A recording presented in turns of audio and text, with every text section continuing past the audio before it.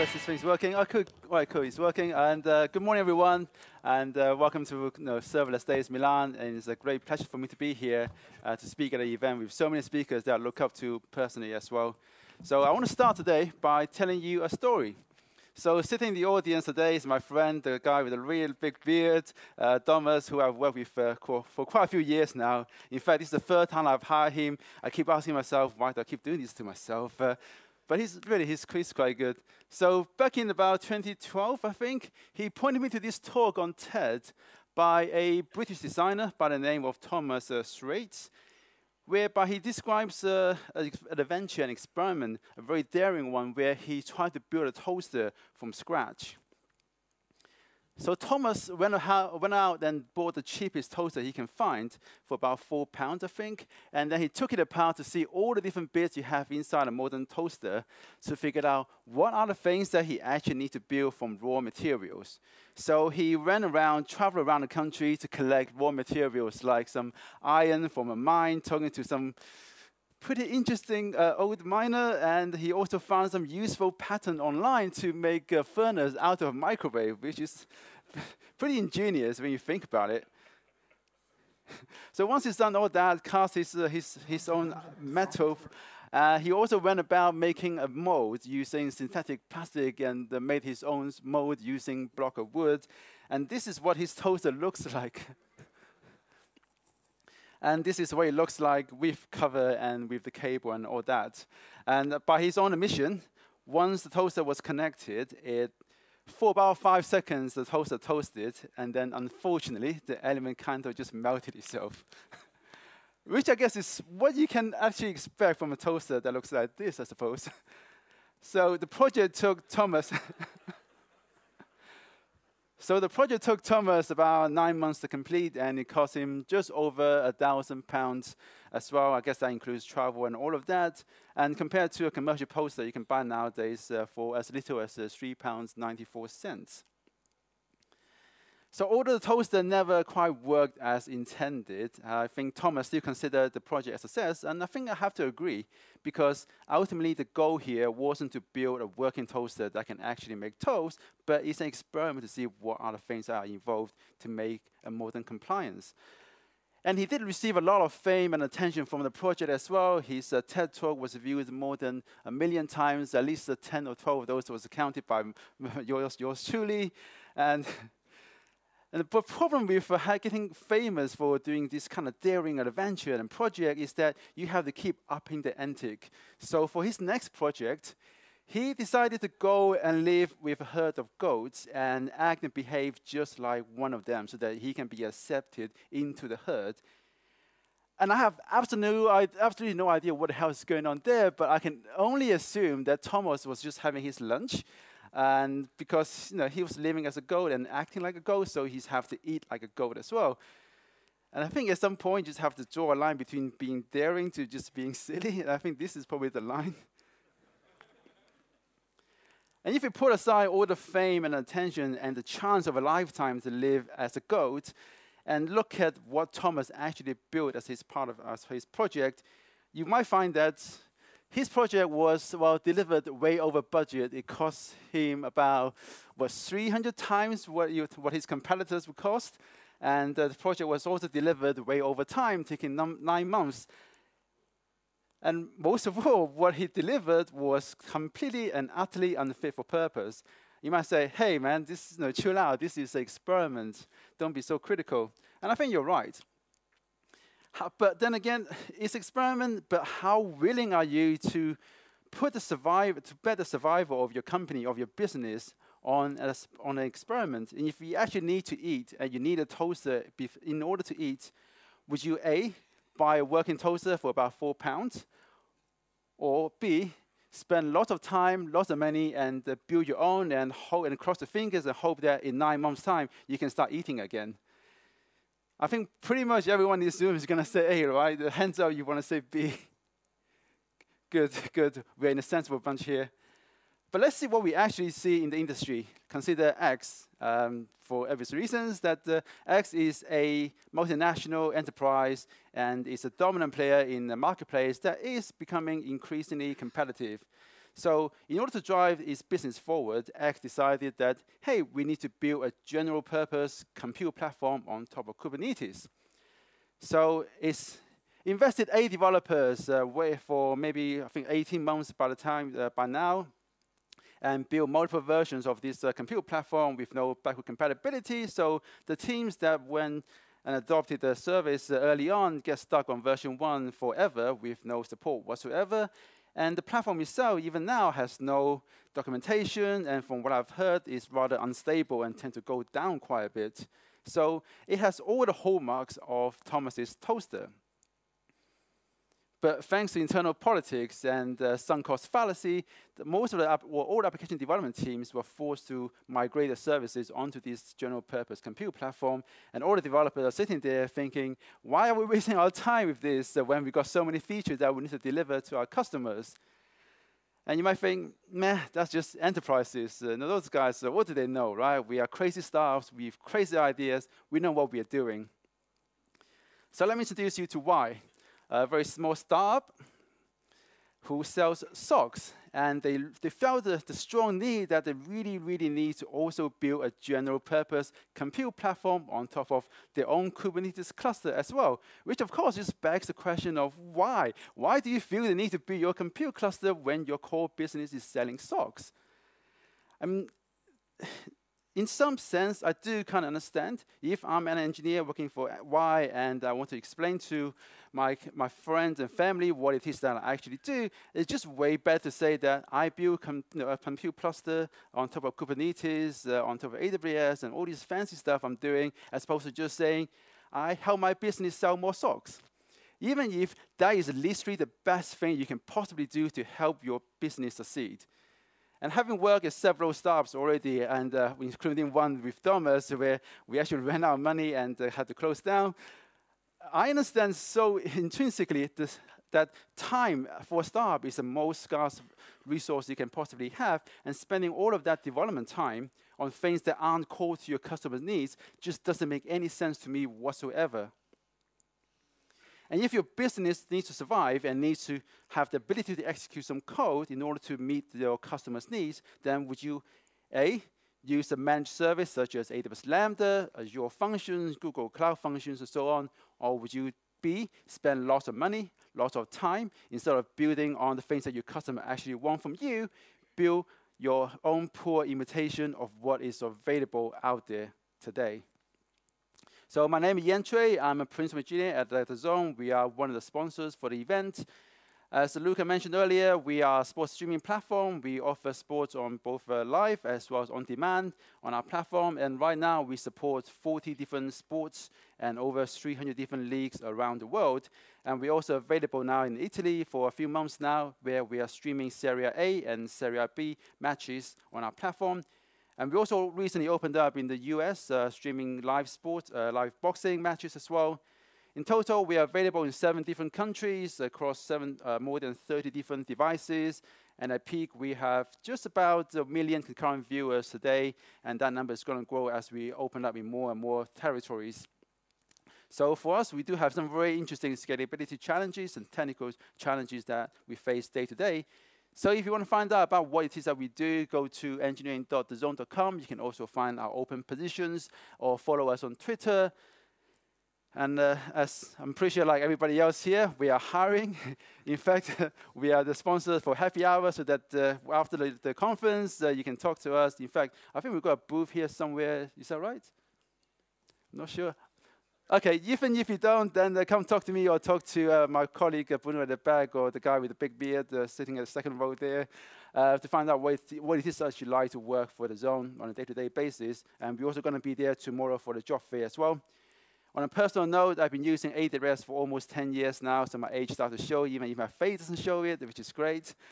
And since July, I've also been nominated as one of the AWS Serverless Heroes as well. Just waiting for the blinds to close.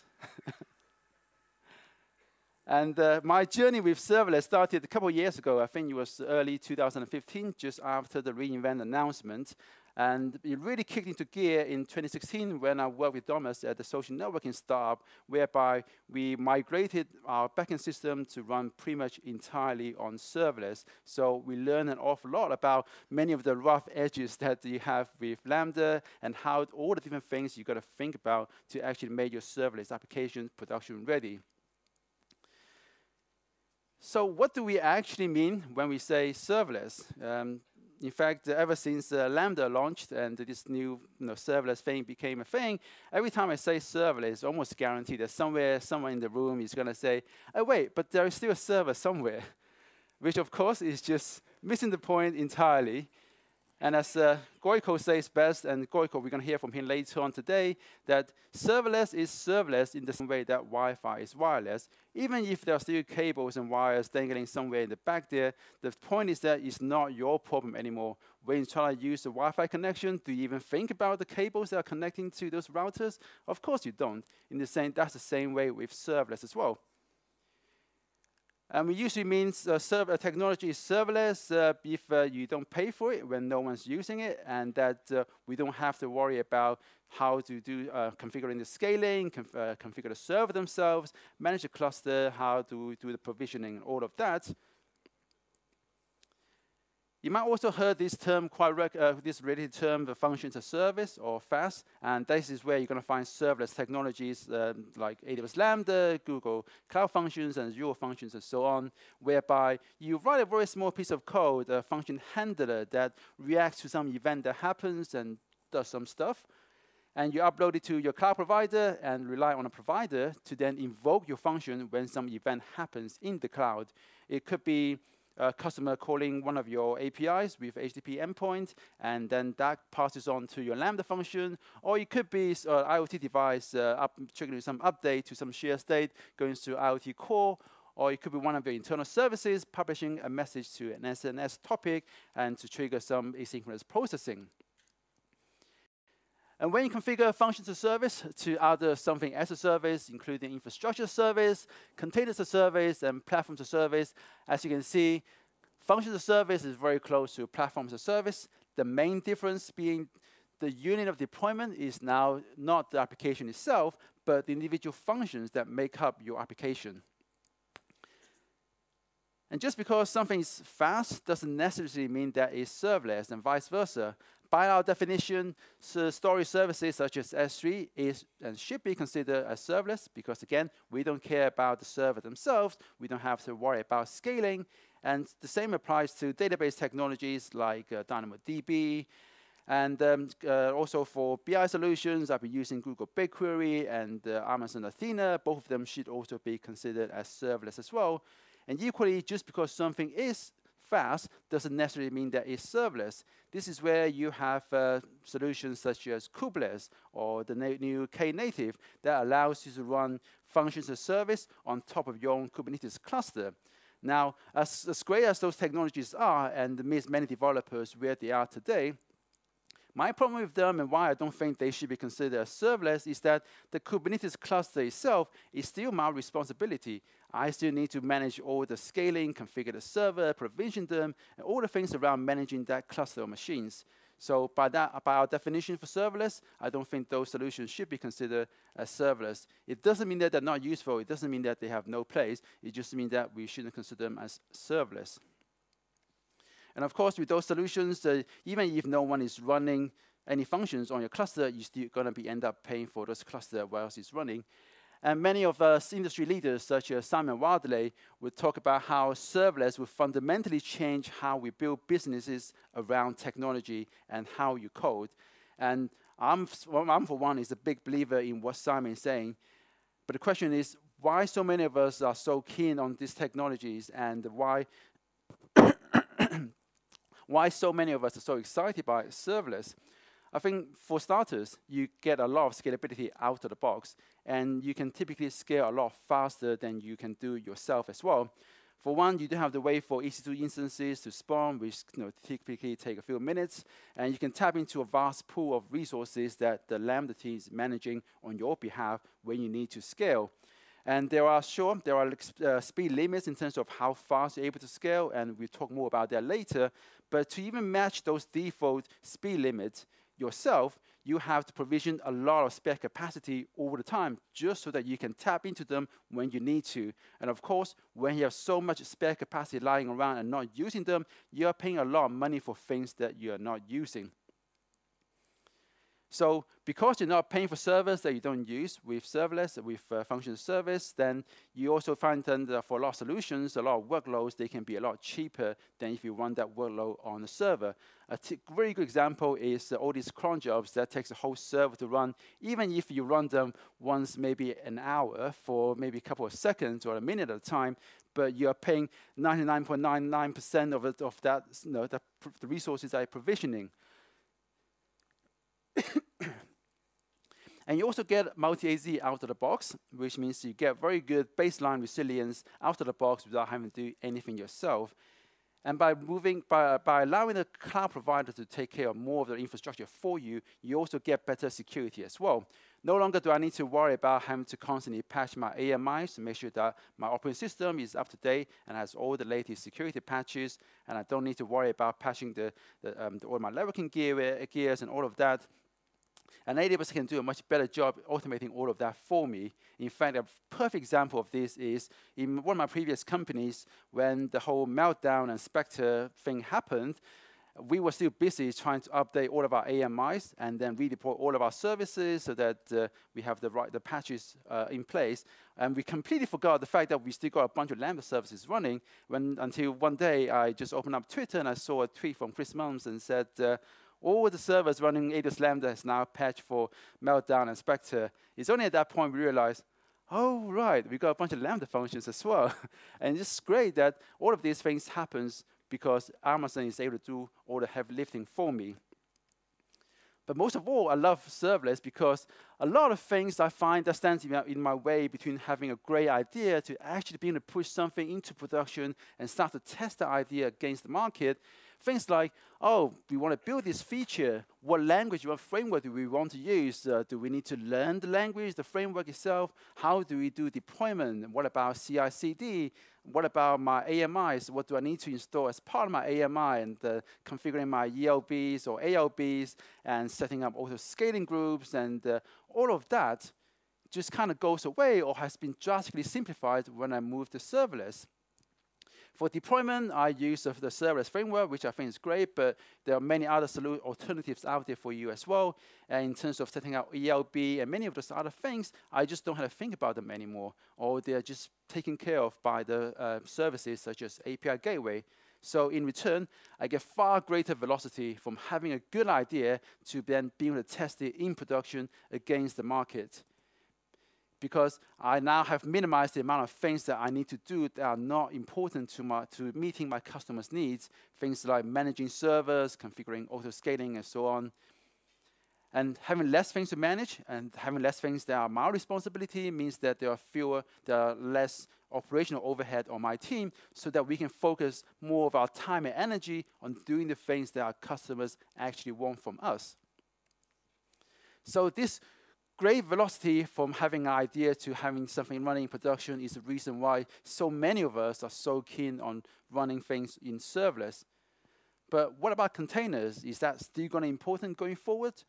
Well, as Simon said it the best, that containers, just as hypervisor before them, is going to continue to be an important but ultimately invisible subsystem for most people that are building applications.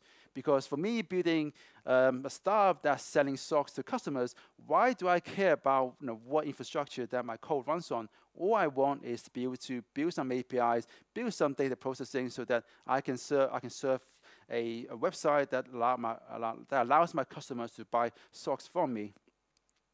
But if you look around the industry, you can find this clear divide between the camp that strongly believe in containers being the future and the camp that believe that serverless is the future.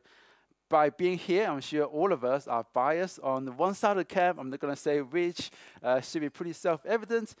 But even as much as I love serverless technologies, I have to say that serverless itself is not the goal. The goal should always be to build the best product that your customers love to use. But to do that, you need to be able to have lots of ideas and be able to test those ideas against the market quickly, because for sure, 90% of those ideas are going to be bad ideas, and you're going to want to find out the good ideas from the bad ones quickly by testing against the market and find out what your customers actually want from you, so that you can then focus your energy and time on iterating on the good ideas and make them even better. And we also need to be able to deliver value to our customers quickly and frequently. And as developers, that means we need to shift our focus to creating business value, creating value to our customers, as opposed to being owners of technologies. That's not a point. That's not what we do. That's not our value to our business. Our value is in the creation of value for the business, not to own technologies and not to create them. Unless, of course, you're AWS. And I just find that serverless, and I love serverless because serverless is just a really good fit for this shift in mindset, this mindset of focusing on creating business value as opposed to creating technologies and creating things that you need to own as a team. But of course, the technology itself is still emerging. Many of the best practices itself is still emerging. There are still many rough edges around the services that you use. So that's why people like myself and many people in the audience has been going around the world, doing talks and sharing our experiences, building things with serverless. And a lot of things I've learned the last couple of years, I've been also putting them into a video course for Manning. And in the last 18 months, I did a quick summary. I've been writing a lot. I've been seriously spending a lot of my time just writing and sharing experience I've had on various different aspects around how do you build things with serverless. And I'll put all of them into one useful page that you can go and find and read. But as I go around to different places and talking to lots of different people, I keep hearing some recurring arguments against why you shouldn't use serverless today. And to be honest, okay, let's take a moment and then debunk each one of these in order. I think I'm going to start with the first one around the pricing, that often I would say, oh, I use serverless, and someone would say, well, good luck when Amazon plays around with the price, going up and down every day by day. And this is just crazy to me, because having used AWS for 10 years now, I can remember many, many price cuts. What I can't remember is a single instance that whereby, oh, well, my server just gone from $1 per X number of requests to $3 X number of requests. I don't remember any price raises. And when I asked around and looked at some data, in the last 5 years, AWS alone announced 67 price reductions across all of their services and 0 price raises. So this argument of, well, one day Amazon is just going to screw you over once they got you locked into their platform and raise prices on you, just doesn't make any sense to me at all. The evidence is just not there. Unless your argument is entirely that anything can happen, will happen, i.e., Sod's law. But if that's the case, we might as well just lock everybody else in this room already, because we can all be a murderer, we can all be a thief, or whatnot, because anything can happen, will happen, right? And then the one I keep hearing as well is that, oh, serverless just can't scale because you've got scaling limits. Sure, you have scaling limits, but it's not like you don't have scaling limits when you run your own cluster of Kubernetes as well. You're limited by how much you're willing to spend for resources that you're not going to be used. And with Lambda, the default limit of 1,000 concurrent execution is a soft limit, so all it takes is for you to go to the support forum and raise a ticket. And nowadays, you can also get an auto approval to raise to about 3,000 concurrent executions. The second limit, which is harder to shift, is that when you are scaling up, you can scale up to 500 new concurrent executions per minute, which for some workloads that are very spiky, that could be a problem, sure. And that's actually one of the things that we are concerned with at The Zone, because being a sports streaming platform, people just don't log in 5 minutes before the match. They log in 20 seconds. So we see massive spikes in traffic within that like a 10, 20-second window. So we do have some concerns around this particular limit. But as I said, that is a hardish limit, because having spoken to AWS, they are very customer-focused, and they're actually very happy to negotiate this limit if you got the right use cases. What I haven't been able to do is come up with the right number, because every time we open up a new market, our number just got bump up, bump up, bump up. So it's been quite hard for me to actually give them a good number that we can stick to. And also, as I mentioned earlier, if you want to if you want to match the speed limit yourself in your own Kubernetes cluster, how many machines do you actually need to provision and not use as spare capacity so that you can scale up 500 new containers per minute? And how willing are you to pay for that all the time? Another question I guess I want to pose to the audience is, suppose you've got a Lambda function that have to handle, say, 500 concurrent requests per second. How many concurrent executions do you think you actually need? Any guesses? Anyone? Thomas, come on, I'm going to point it to you now. Give me a number, come on. 100? Well, I think the right answer is I don't know, because I haven't given you the second piece of information, which is how long your function actually runs. A single container that runs for, say, 100 milliseconds can do 10 requests per second by itself. A single container, a single function invocation that runs for 500 milliseconds can only do 2 requests per second itself, and therefore you're going to need way more concurrent executions. So containers are reused, and the amount of actual number of concurrent executions that you need to have is probably not what you're thinking in mind. In fact, for anyone who's doubts the ability for Lambda to scale, the very next talk, we're going to have Tyler Love from Basel, who are using Lambda and GraphQL to serve 80 million monthly users. So most people I speak to that are concerned about scalability, they have nowhere near that kind of traffic. So if Basel can do it, then chances are you can as well. You just have to learn the standard technology and learn the rough edges. Another thing I keep hearing about is this lack of control when it comes to Lambda. But when people talk about control, they don't talk about the other side of the coin, which is the responsibility you inherit. And of course, this argument around control is not new. I remember all the way back in 2009 when AWS was just getting traction. There's all this argument around AWS in terms of the lack of control around your infrastructure.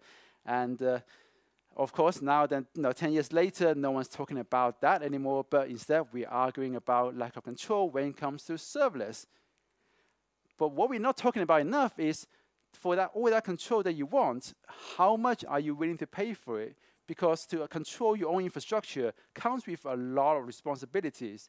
And to take on those responsibilities, you need to have the right skill sets in the organization. You need to have, if you want to run your own Kubernetes cluster in production, you better have people that really knows Kubernetes and knows how to operate it at scale. And that means you need to hire engineers, and lots of them. And the last time I checked, the average salary for engineer in London is about £80,000, and by the time you factor in experience with AWS, experience with technologies that you're actually going to need, so the skill sets around Kubernetes and containers and so on, those numbers can really quickly go up as well. And when you hire lots of engineers, you also have admin costs around them as well. You need to hire engineering managers to help them, and you also need to have office space, you need to have heating, you need to have a fridge, you need to pay for the tea bags in the kitchen, and so on and so forth. I'm really familiar with this because we just opened up an office in Amsterdam, and our guys can tell you how much effort it takes to build up all the sort of admin support around your team. And of course, you need to take time off from your engineers and your managers to do recruitment, taking time away from where they could have spent time on building and improving your product. Which you also then have going to take a hit on your time to market. And when I sat down the other day and looked at all the things that contribute to the total cost of ownership of infrastructure, it's just pretty crazy. I initially thought about the operational side of things, but as soon as you start thinking about all the human side of things, the development costs of engineers and building tools and paying them, having offices and having engineering managers and having recruiters and paying the recruitment fees, all the costs start to wrap up really, really quickly. So the big question you've got to ask yourself is, what are you paying for, really? It's one thing to say that for my business, I need to have really predictable performance for very critical business flow, then that's great. But it's quite another thing to want control for the sake of having control. I think that is really dangerous trait to have. Because what is the point of having control if it doesn't actually help your business, doesn't help you meet your customers' needs, and without the right talents, all you're going to do is create a really poor imitation of services that you can use today, right now, from Amazon, from Azure, from Google, and other providers. So as Simon Sinek would say, always start with why. Understand what is your core business and how can you best deliver value to your customers and focus on those things. Another common argument I hear a lot is about this vendor lock-in. And of course, if you spend any time on the Hacker News, it's a dark place where you just get this impression that everyone is holding their torches and screaming vendor lock-in is the root of all evil. But when I really look into it, a lot of the noise, certainly the buzz from the vendor lock-in is coming from private cloud providers and companies that are working with those cloud providers. So the argument seems to be, don't use the public cloud, they're going to lock you in, so use our private cloud instead because it's not lock-in at all because it's all containers. So I'm sitting here thinking about that and thinking, right, so instead of being locked in with AWS, who's probably going to be around for a lot longer than my company is, I'm going to be instead locked into your proprietary solution and all the skill set that you can offer me.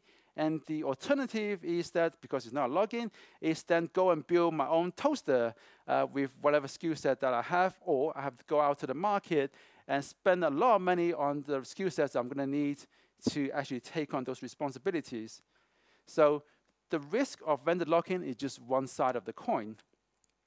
The other side of the coin is that you're going to get a lot of reward in return. In this case, you can actually extract the maximum amount of value from the cloud providers that you're already working with. They can help you minimize the amount of undifferentiated heavy lifting, things like managing servers and so on and so forth, that are not core to your business. And in return, you get much faster time to market, which is, for most business, the most important thing for you. Because again, time is the most scarce resource for everybody. So for me, vendor lock-in is a problem that is all noise and with very few substance behind it.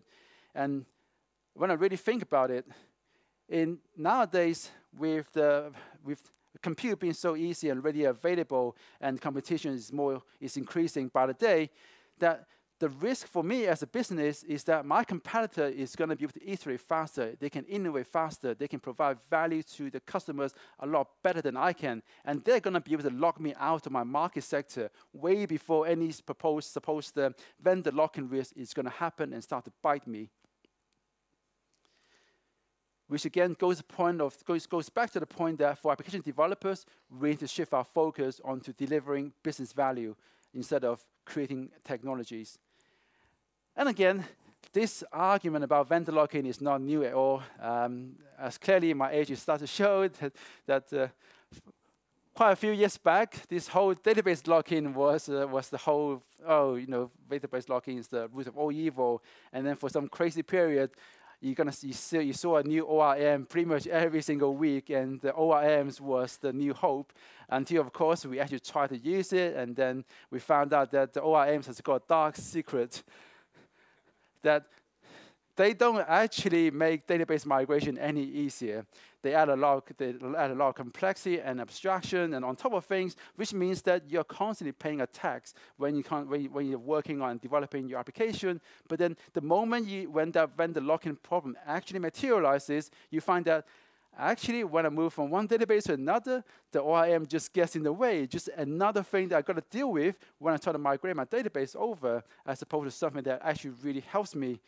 And most of us that actually went into this craze with ORMs, in the end, we came out looking like this, like Luke, with less an arm and all that. So when you think about serverless, and when you think about lock-in, I think this article by Nick probably sums up the best, that compute was always easy to move around, regardless whether it's running in containers, running on VMs, or running inside a Lambda function. They're always easy to move around. You might have to rewrite some part of your code, but it's no biggie. It's the data that weighs you down, because the true danger with lock-in, especially with serverless, is the potential for data lock-in. Data has gravity, it accumulates. Data is economically disincentivized to leave by way of platform pricing, and this is the single biggest threat to vendor choice. And this article talks about serverless, but imagine even with containerized solutions, you still have data.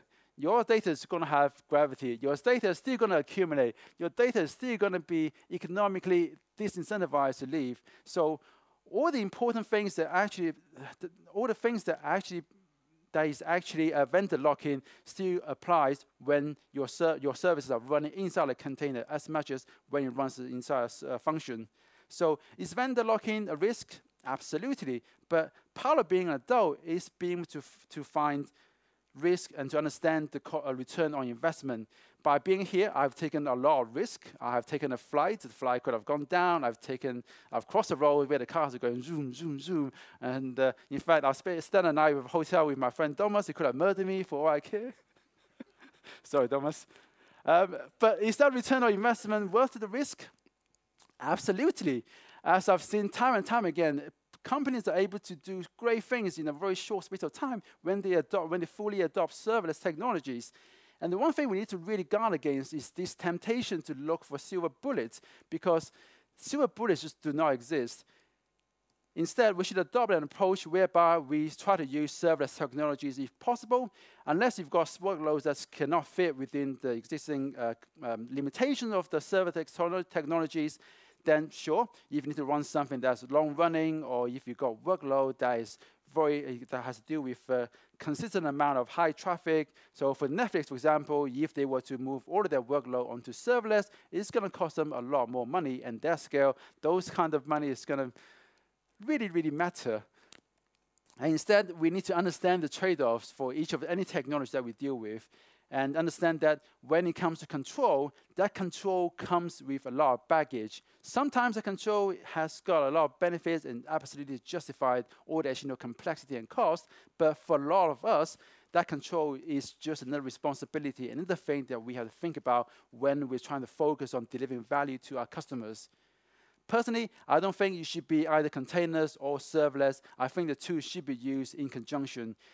We keep talking about using the right tool for the job, but time and time again, I see right to the job is interpreted as the tool that I'm most familiar with. So as developers, we should all invest time in understanding and the different technology options available to us, so that when it comes to the time, we can make the best choice available to us.